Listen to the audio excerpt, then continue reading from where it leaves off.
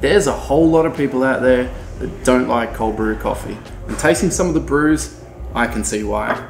Today, I'm gonna show you how to make cold brew coffee that doesn't suck. Come on, let's get into it.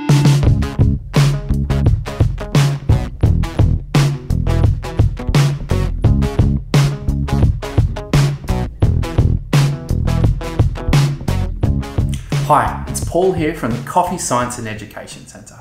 Now let's clear something up. Is it cold drip or cold brew? There's one really big difference. A cold drip tower looks a bit like a distilling tower, and you've got to adjust the drip little bit by little bit and watch it for hours to make sure it drips consistently. And in my honest opinion, the coffee doesn't come out that good. It can be a little bit meaty and not very clean.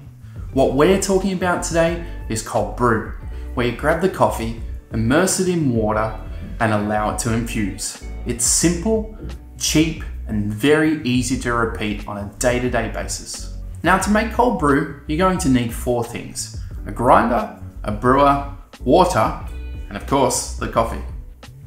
Now to some extent, the variety of coffee that you use will depend on how you use it.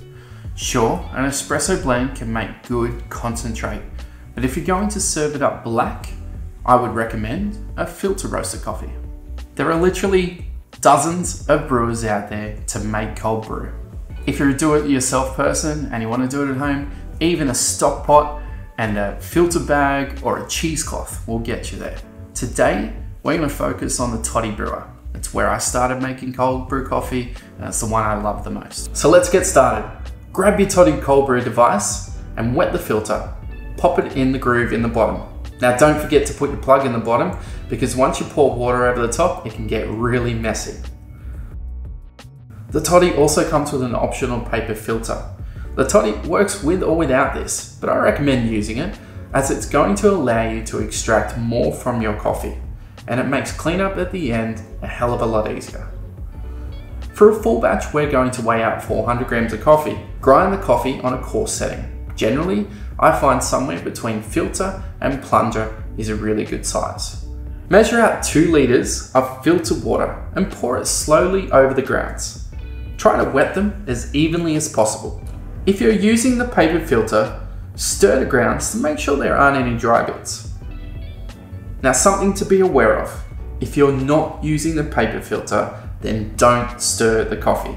The fine grounds can block the filter. Trust me, at the end, it's not fun. Cover the brewer and leave it at room temperature for 20 to 24 hours. The next day, remove the plug and place it on the decanter to drain. Pop the airtight seal on the decanter and store it in the fridge for up to 14 days. Now we've got our concentrate, the best bit, it's time to serve it up.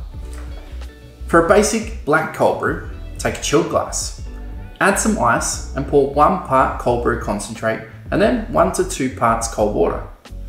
Of course, you can adjust the amount of cold water depending on your coffee and your own preference. And for milk iced coffee, the same thing, but we substitute the water for milk. Take a chilled glass, add some ice and pour 1 part cold brew concentrate, then 2 parts milk, or whatever milk alternative you want. If you want to get a little bit fancy, there are heaps of other options for your cold brew.